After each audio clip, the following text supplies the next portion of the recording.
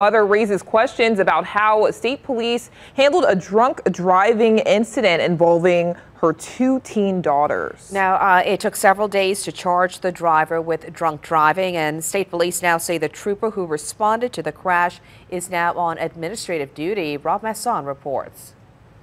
It happened here on Easter Sunday on Highway 1085, a drunk driving accident involving a flipped vehicle, and a Madisonville mother says she's glad her two teenage daughters survived. It hits so close to home. It's such a scary moment to think things could have gone so wrong. Karen Davis says her two daughters, one 15, the other 16, had just left home on Easter Sunday to run to the store when she heard the crash. It's just a shame, because if you commit the crime, you should, things should be followed up on, and she should have been given a DUI. Davis found her daughter's heavily damaged truck at the stop sign and another vehicle, a 2007 Hyundai Santa Fe, upside down in the ditch. Miraculously, no one appeared seriously hurt, but the driver of the other vehicle wasn't talking.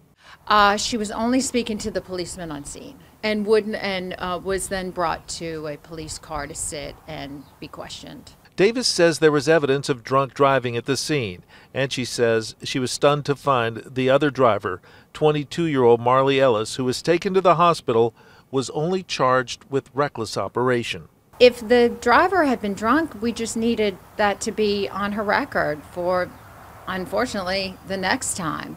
But she was just ticketed and released. Davis called state police to complain, and the investigation was reassigned to Sergeant Derek Clark, who took over from Trooper Brett Dupree. Sergeant Clark got a search warrant for Ellis's blood tests taken when she was brought to the hospital. It found Ellis had a blood alcohol level of .289, more than 3 times over the limit, and an arrest warrant was issued on April 26th. That was 17 days after an accident which Davis said could have easily killed her daughters. These were my daughters, so I had to protect them and our community.